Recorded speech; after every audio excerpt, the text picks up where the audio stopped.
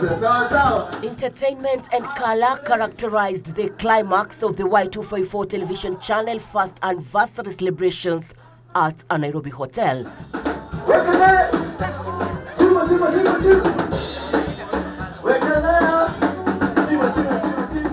Y254 staff and artists all gathered here to reflect on 1 year of existence. Thank you very much. Once again, I'm Abdul Razak, and I appreciate you coming. Y254 targets the growing youthful audience in the country with programs tailored to meet the taste of that segment of the population.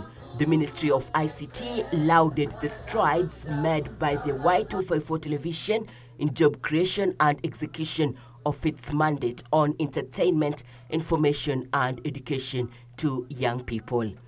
We continue to give every available resources at our disposal in liaison with the National Treasury so that these institutions should be able to develop for the benefit of our people.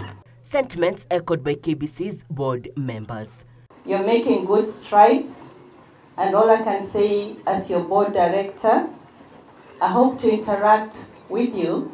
I hope one day to come on the set at the studios, and I wish you all the best. KBC's television's programs manager, Rachel Nakitari, who doubles up as the head of Y254 channel, expressed her commitment in growing the station to wider audience.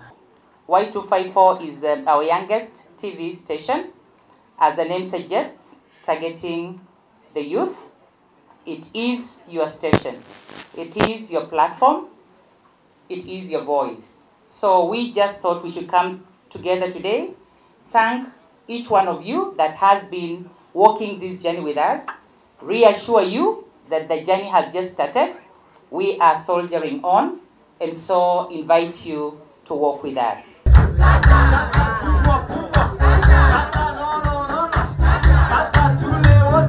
Irene Mchuma Udim, Channel 1.